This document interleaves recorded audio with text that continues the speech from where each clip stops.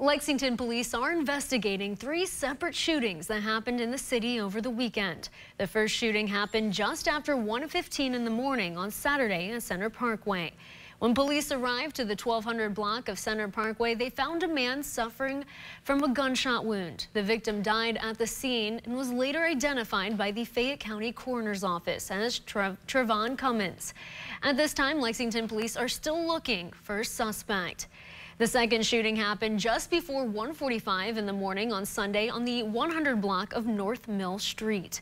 When police arrived, they located 4 people suffering from gunshot wounds. Police arrested Jamonte Robertson in connection to the shooting.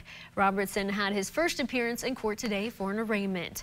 And the final shooting happened on Sunday just after 4 in the afternoon on Sherrard Circle near Laredo Drive. Police say a person was struck by gunfire along with multiple vehicles.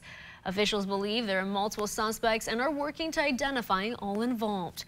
We'll keep you updated as we learn more.